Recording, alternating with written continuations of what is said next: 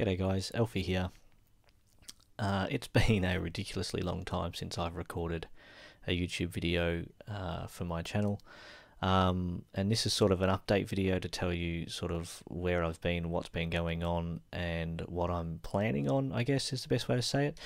So I have kind of disappeared off the face of the planet around, at least publicly, around Minecraft education for the last couple of years. I've left the classroom. I'm doing a different job now as a virtual learning coach, but I've kept my hand in and an eye on the community, and I'm a Minecraft global mentor and stuff like that, so I haven't run away completely, but doing the extra stuff has had to stop recently because I had a new child. I've now got 3, and my youngest one decided not to sleep through the night for ages, and he still very rarely does, so that's just had an impact on the amount of available time I've had to do stuff. But he's starting to sleep, which means energy is returning, which means time to do stuff like this is also returning.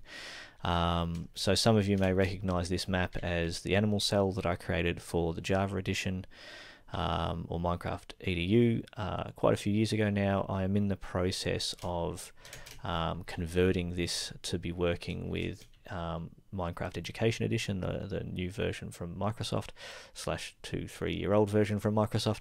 But one of the big impacts was these guys here coming in, and that's made this map translatable, if you will. So without teleport blocks, getting people to move around in this map was very tricky, but with those command blocks we can now do that quite effectively. I'm going to reskin the water and these blocks above and below to make it look really fancy, but you can see we can move around, and I'll just show you what happens here. So this is how they're going to be able to get to each of the different locations within the cell, and this is as far as I've gotten in terms of translating this through. So you can see the ones in here don't actually have those teleportation platforms, I guess is the best way to say it, in there yet. So I need to sort of copy all of this over and into all of the ones in the cell there, and then yeah, the texture pack is working. I haven't got it on because I'm working in here at the moment.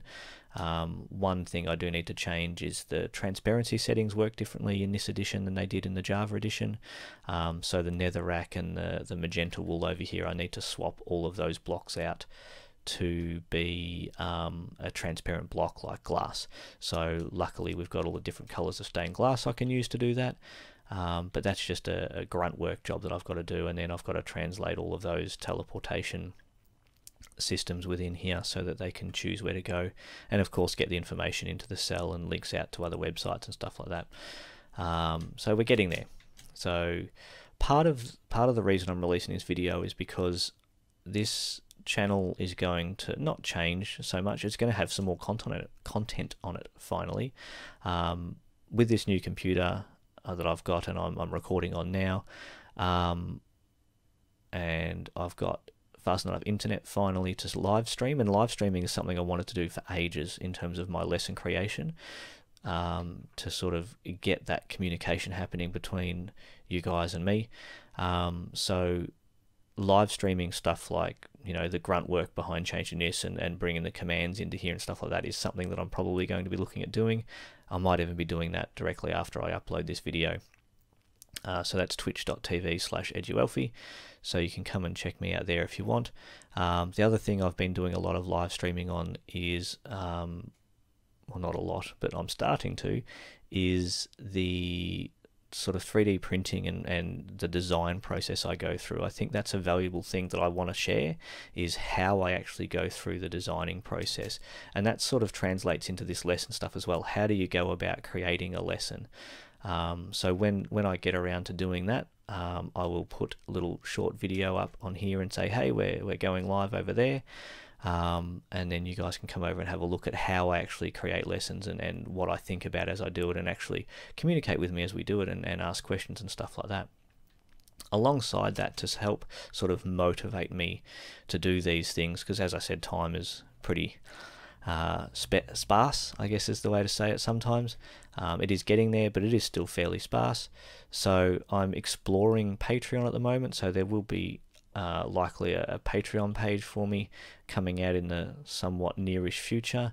Not to try and make a heap of money, just to sort of reward you guys, really. It's not about me making money at all. It's about, well, and it's all centered around the 3D printing stuff at the moment, but if the Minecraft education community wants sort of stuff going there for them, then that's, you know, that's something we can work on. Just let me know. Alright, I've prattled on for long enough, as this was supposed to be a short, sharp update video. So yeah, if you do watch this live on Twitch, probably for the next hour or two maybe, working on this, probably converting all of these over and bringing the command blocks in. So drop by there if you want. Otherwise, we'll catch you next time. See ya.